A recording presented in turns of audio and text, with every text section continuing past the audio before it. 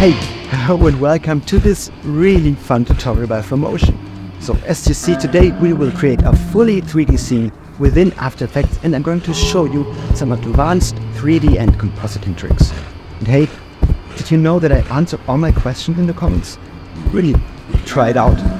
Okay, why don't we just directly start? So this tutorial is split in the 3D work and the fun part, with advanced compositing. So feel free to use the chapters to jump to the different sections. For 3D to work in our favor, we need three things: a camera to capture the scene, some light so we can see it, and obviously some 3D assets.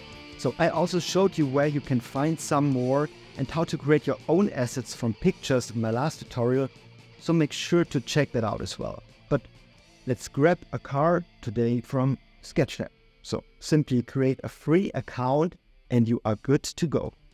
And I either download the OBJ file or the GRB, as both of them work pretty well in After Effects. So just import them as you would import any other file format into After Effects. Or simply drag and drop it in. Okay, so what is going on? Just 20 seconds ago I said we need lights to see it and also a camera. True, but After Effects is clever enough to give us default settings for both of that. You can use the camera by hitting C for orbiting, hit C once again for panning, and a last time for dollying. And attention, first tip here. When you click on those three icons over here, you can choose some specific settings for each of them. For example, the dolly is super cool when you dolly towards the cursor and not just into the middle of the scene. Oh, and directly the next tip. Let's say I have this cool perspective and now I create a new camera. Oops, it jumps to the default cam setting. So let's undo that and simply go to Layer, Camera, Create Camera from 3D View, and voila, the camera matches our view. Okay, last but not least, we need a light, but I would skip this for now as this defines our final look. And before we work on that, I would set up the whole scene. So I also found this concrete and place it into my comp. Hey, and you can really add as much as you want to the scene to make it look cool. So I always love to have some parallax, so something in the close foreground and background, making the scene come to life. Some trees and whatever we can find here, and all of the 3D elements also interact with each other.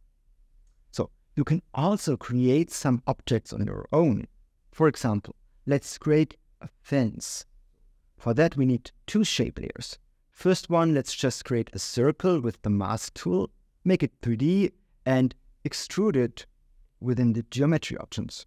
And we can now copy that layer a few times and offset it. Next, let's create a rectangle. Also extrude it a little bit and voila, we have a 3D fence for our foreground. Hey, maybe even a second car that is passing by. Whatever you want. So let's quickly bring in this green screen footage of me pretending to drive. Key it with the key light effect and make it 3D. And yeah, you guessed it, we can now place myself into the car.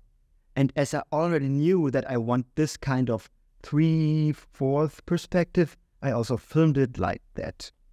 Now, we can finally jump to the fun part, adding our animation. So let's quickly zoom out with the camera so we see everything and animate the car driving forward.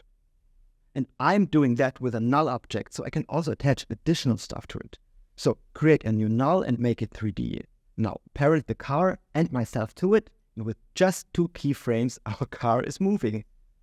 Once having, we can use the camera tool and find a nice framing for our camera and the car. And when we are happy, let's set keyframes for the camera properties. And we can go to the last frame and do the exact same thing here. Again, a quick tip. For faster preview, you can use the draft button.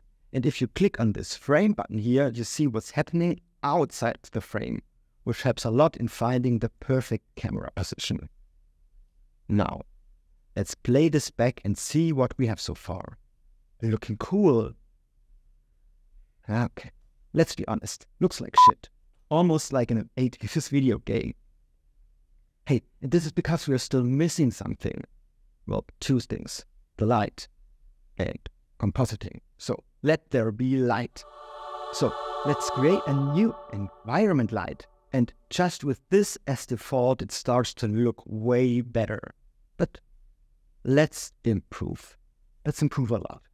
Let us use an HDR image as our light source. So a 360-degree image of a landscape or whatever you want to project light onto our scene. And I have this night scene here. Some light still coming from the sky and a moon as our main light source. Looks dramatic, so exactly what we want. Hey, if you don't see anything, you're probably still in draft mode. So let's just bring this onto our comp, and we can now select it in the light as our source. And yes, this does the trick. Just super cool. Hey, and we can still add additional lights, for example, a street lamp. And hey, let's also use this HDR image as our background. Okay, we've finished with our 3D work for now. Let's just add this to our render queue and render it as a ProRes 4444 file to have most information in it. And now we can finally come to the fun part, the advanced composite. There are a few things we can do here directly to improve. Depth of field and motion blur. So for that we can just use the pixel motion blur and apply it to the footage. And we can bring up the samples, which will slow down the render, but will look way better. So for our depth of field, we create a new adjustment layer with the camera lens blur effect on it. Okay, now we have a blur all over the place. So let's directly create a layer that we can black and white to define where there should be more or less blur. And for that we use the gradient ramp effect. I want my blur in that part, so let's set our color points accordingly. Once happy, we choose that layer in the camera lens blur layer, and voila, also this is done. Now let's work on the light or car. I need a separate layer for them. I could do that in 3D, but let's just create a white solid, make it 3D and place it where our lights are. And with only two masks, we have a layer that represents the bright highlights of our car. Oh, and don't forget to also parent this to the null object and also render this. So for the lights, simply add them on top. Blending mode to add or screen. And now let's have fun with this. First layer, we just blur horizontally with a directional blur to mimic some light streaks. Hey, and if they are too prominent, you can use the minimax effect to just shrink them on one axis. Great. Next, let's use a radial fast blur, set to brightest.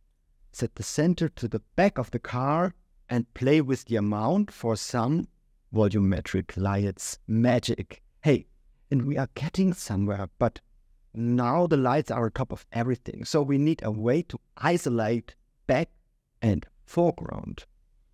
Hey, and we can do that again in our 3D comp.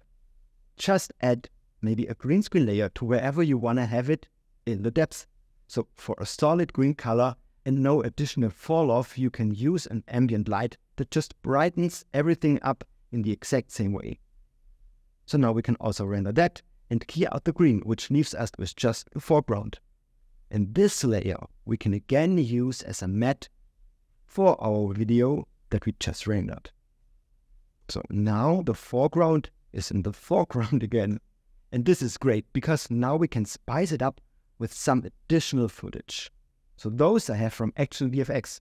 You should definitely check out their collections and new subscription plan because, well, they simply have the best footage up there in any professional format.